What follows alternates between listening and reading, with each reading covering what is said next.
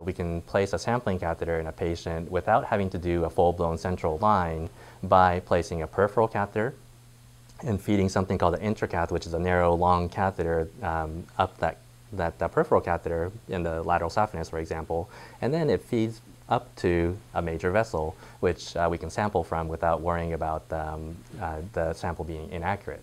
And that's a huge innovation for us, because we place sampling. We want to place sampling catheters all the time, but we don't necessarily want to do a jugular central line. And so being able to place a peripheral catheter, just feed a catheter up it, and it takes about 5 minutes to do, that was pretty amazing.